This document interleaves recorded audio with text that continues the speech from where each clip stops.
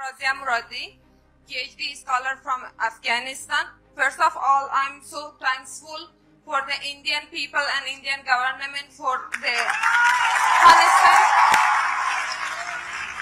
constant support with Afghanistan. Particularly, we appreciate the initiative and support that the Indian government had with the Afghan, Sikh and Hindu. I have three questions that shortly I will ask. First question is that now what will be your further action for the other ethnic minority, specifically Hazara community in Afghanistan, who are suffering from the discrimination and violence in Afghanistan? Secondly, how does the current situation of Afghanistan affect the India, and what will be the strategic plan of India while dealing with the Taliban and the new regime in Afghanistan? My third question is, what is the humanitarian plan of India to protect people at risk, specifically students, scholars, women, human rights defenders and refugees? Thank you. This is Thank you. What I will do, एक किस्म से जो पहला प्रश्न और दूसरा जो था उसमें एक ओवरलैप था, तो मैं आपको ये समझाता हूँ. You asked what is the strategic approach, how do we influence our countries, and the other question was how will you deal with China. Now, the rise of China is the biggest happening in the last I would say 25-30 years in the world. We are the neighbors of China. हम China के पड़ोस में हैं. It is not possible that we are not deeply and directly impacted by the rise of such a major power. It will happen. Now, we cannot take the view that they will adjust to us. They will rise. We have to, it's competitive. Politics is competitive. World politics is even more competitive. We have to find ways today, how do we compete with other countries? How do we protect our interest? देखिए, दुनिया जो है किसी के लिए कुछ नहीं करती, हमें अपना करना. आत्मनिर्भर भारत जो है ये राजनीति में भी, कूटनीति में भी. तो we are today trying to see how can we achieve greater strength. We cannot, sometimes I read that India is a great services power. Yes, services is very good, but you cannot have only services. A country which doesn't have manufacturing is a country which doesn't have bones in the body.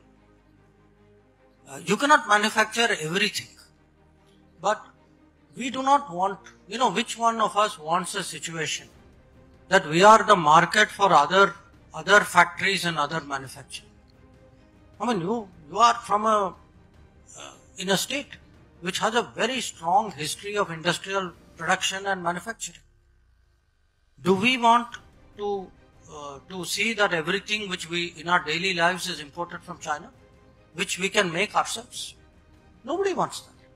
So we today have to work with our neighbors, and that is why the first step which Narendra Modi took in foreign policy was to call all our neighbors at the शपथ ग्रहण में जो किया था उन्होंने 2014 में.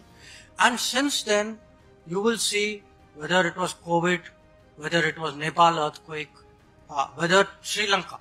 Abhi Sri Lanka is going through a very difficult situation. One country which is helping Sri Lanka without any strings is India. So I can tell you, our neighbors are comfortable with us. We all share so much, culture, language, religion. All of us play cricket. It's a very big commonality. But we also must understand neighbors will look to see where they can get advantage if they feel there is some other country which will do something, they will of course try.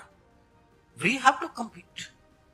And I can tell you one thing, this country has the ability. When I look, one of the reasons I like meeting young people, going to universities, going to school, I see the energy, I see the confidence in young people. And I see in last 8 years what vision and leadership can give to this country. That we are capable of many, many things. It is just, we have to believe that we are capable of it, and we need to have a leadership which will set the targets, which will create the policies, which will encourage people to express their talent. So it could be, as I said, today, I, perhaps more than any other Indian, I hear what the world says about India.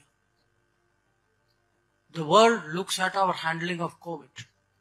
The world sees how in the middle of, this Ukraine conflict, we have stood up for the interests of our people. The world sees the changes in India, the digital changes, the smart city changes, the economic changes. People see innovation. So our image is changing, our capability is changing. We need to believe in ourselves. And if we do that, I can tell you, actually we are capable of competing with everybody. That question, how do you reconcile Atmanirbhar Bharat and foreign commitments? Last year was our biggest year in exports. Now I'm saying it in Surat, where you are exporting diamonds and textiles. It is our biggest year, not going back to pre-COVID, ever in our exports. And we have the capacity to compete with people in different sectors. Now, we should deal with the world, because no country can make everything. The policy which was there earlier, that, import substitution kare, bahar se kuch nahi laye, that is not a reasonable policy anymore. We are pharmacy of the world, but we have to import APIs from some countries. So there is a global supply chain. We are big diamond exporters, but we are also importers of raw diamonds. So today's globalized economy, it is not कि आप घर में बनाएं या बाहर आप धंधा करें. They are part of the same thing. What we have to decide is, are we only the market or are we the producer? I think we are the producer. I think we have the capability of becoming a big economic player. We should not be the 5th largest economy without the employment of 5th largest economy. That's why when I gave you that example of what Uday Kotak was talking about, for me, it is not, economy should be big. You can get 9% growth rate, but with very, not reflected in actually the employment of that activity. So we need today employment-centric economic growth. We need manufacturing in this country. We need innovation in this country. Our talent in services, in the digital world, has to be promoted in different ways. And then I think we should actually become a very major global economic player. I think that is the kind of vision which the Prime Minister has, and which I think the young people, the coming generation, will be able to fulfill. Finally, the question which our friend from Afghanistan asked. Some very, very tragic things are happening in Afghanistan. You spoke about the Hazara community very, very recently. Maybe some of you may not know, there was an attack on a school and a lot of young children were killed in a school which was, many of them from that community. Look, India cannot determine what is happening in Afghanistan. Afghans have to determine what is happening in Afghanistan. What India can do is, in a difficult time, give help to the people. We are doing to the people. We are not giving it, it's not a political step. It is not something which is done government to government. We have sent food, we have sent medicines, we have sent vaccines. We have tried to help the Afghan people in a very, very difficult situation.